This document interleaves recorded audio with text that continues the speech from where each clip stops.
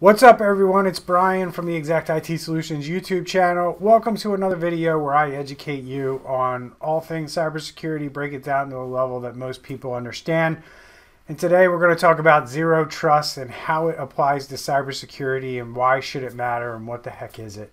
Before I get into the video, remember, I do have my book coming out. You can get a copy of it down below in the description. I have a link. It's called Checkmate. I hope you get it. I'll send it to you for free.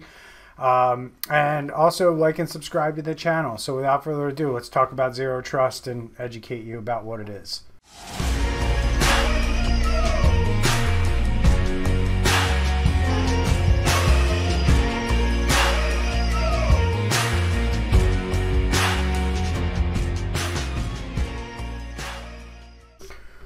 All right, guys, so zero trust when it applies to cybersecurity. What is it? Why is it important? Why do we even need to do it? Or why should we consider it? I've been around. I've been doing cybersecurity for probably well over a decade now, if I really think back to when I actually started dealing with security issues when it comes to computers and networks and websites and all that stuff. Zero trust has been around for a while, but it's been, quite frankly, not the easiest thing to implement, especially from an administrator standpoint. But, the good news is cyber criminals are getting better at what they do, but so are cyber defenders. And we have a lot of good technology out there today that helps us, achieve zero trust at a lot of different levels. And I'm going to talk about a couple different levels today that are going to be important. Don't want to make this video too long, too drawn out, too boring, because God knows cybersecurity is boring enough as it is, but we need to do this stuff, right? Just like I use the analogy all the time of cars and safety, because I grew up with cars, and I remember, the day when I could jump back and forth from the front seat to the back seat and nobody cared. Well, today, if you saw some kid flying around and see the car, most people's reaction would be, why isn't that kid wearing a seatbelt? And most people, when they get in a car or an Uber today, they strap on their seatbelt. And, 40, 50 years ago, that probably wasn't the case. We're going through a lot of that with cybersecurity, with technology. We're learning how to use technology.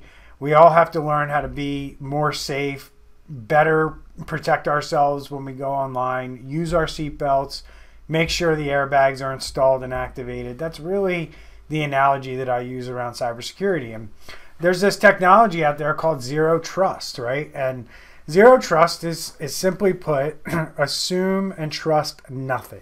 Nothing runs or gets on the network without us saying that this is okay. And us could be you as an individual, it could be your IT department, it could be the company in general. But zero trust really is, right now, the only way you're really going to make a cyber criminal's day not good or just annoying because they can't do what they want to do. They can't do what they do on most networks. Zero trust hamstrings cyber criminals more than anything that's out there right now. And it's the way to go, and it's what you should be doing for the cybersecurity in your business. Now, I look at things from two perspectives when it comes to zero trust. We have to zero trust things on the network, and then we have to zero trust things on every computer. So there's two different technologies we use for that. Now, back in the day, we used to be able to configure firewalls and routers for zero trust. We used to say, okay, this firewall doesn't have this MAC, or this firewall allows these MAC addresses, and it could be thousands if you're in a large environment. Allows these MAC addresses to communicate on its network. If it doesn't have these MAC addresses, and if you don't know what a MAC address is, real quickly, it's kind of like a house address for your house. It's a similar thing for a computer. Every computer network device has a unique home address that translates to an IP address. The MAC address and the IP address kind of marry up. So a MAC address is not an IP address. So I just want to make sure you're clear on that. But it is like a home address. It's a way that we can identify devices on a network, so to speak. Similar to how 911 or the trash company would identify your house. And these MAC addresses are ways that we can prevent or permit people from getting onto networks. That was the old way of doing it. There's a good news is there's a lot of new technology out there that doesn't require somebody capturing a MAC address and putting in a rule to allow that traffic or that device to communicate on that network. There's a lot of different ways this can be done today. And even so, you can control networks and you can do zero trust from the cloud, where you have computers all over the world. You know, people at home working, servers in Amazon, servers in Microsoft, servers somewhere else, servers in your office, computers in your office. These can all be joined together in a cloud-based zero trust network. If you want to learn more about that, you can reach out to my company. This is something that we do all the time. The other zero trust that you're going to want to consider right now is zero trust on your endpoints or on every computer that runs. And the way that this works is pretty simple. Every application that runs on your computer runs what's called a process or multiple processes. These processes, think of them like mini programs that run behind the scenes that make your programs work. Google Chrome, for example, runs as a process called chrome.exe. Now, if you open your Google Chrome and you have tons of extensions installed, maybe you have 4, 5, 6, 10 tabs open when you fire up your Chrome or whatever, typically you're going to see multiple instances of chrome.exe running in your task manager. If you're familiar with Windows Task Manager, all those little things that pop up when you run that are your processes, or applications that are running on your system.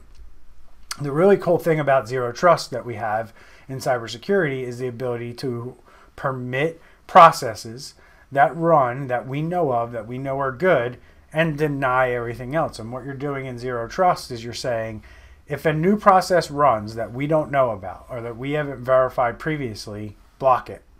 Right? Block it, don't let it run, and let us review that and decide if that's something we want running on this system or not. And this is a really good layer of zero trust to add along with kind of the cloud-based or local network-based zero trust. What this will do a lot of times is will prevent things like third-party breaches from causing a problem, like your software that you bought from a legitimate vendor that has a problem and somebody built a back door into it, and then they try to access your system using the back door and deploy things and run things. More than likely, a zero trust application is going to block that, right? Is going to say, no, you can't run because I don't know who you are or what process this is running. Even though it's embedded and running through a legitimate application that you've permitted, because this will spark up a new process on your computer, in your system, that's going to cause this program to not run if you have this security in place. So zero trust security on the endpoint is very, very important. It'll also stop ransomware. It'll stop anything from running, even things that you download from the internet and try to run, unless you disable it or put it in what we call learning mode, so it can learn like what's new on the system and what it needs to learn to permit. Outside of that, nothing's going to run on your system at all that's new, that's a process. This is different than antivirus, because antivirus actually scans the file once it's on there and says, hey, this is doing something bad. I'm going to block it. I'm going to stop it. I'm not going to let this thing do what it's trying to do. It is actually preventing an action. Zero trust doesn't prevent any actions other than the fact that it says, are you good or are you bad? You're not in my good list, so you must be bad. And that's basically how it works. It says, it's not there to decide if something's good or bad. It's there to say, are you on the allowed list or are you on the block list? And if you're not on the allowed list, then you're by default on the block list. So it's trust nothing and assume that whatever's trying to run is a breach, and that's how you handle it until you determine that whatever's trying to run is not a breach. And if you do these things at the network level and at the computer level, you're going to be much, much more secure. You're going to make cyber criminals' jobs very difficult. You're going to make them have a really bad day. And quite frankly, you're just going to make them move on to another target. So implement zero trust security. If you need help with this stuff, guys, reach out to my company, xitx.com. But more importantly, remember, I'm giving away for a short period of time my new book, Checkmate. It's free. You can sign up for it. There's a link in the description. And like this video and subscribe to our channel. I appreciate it. I'll see you in the next one. Take care, everyone.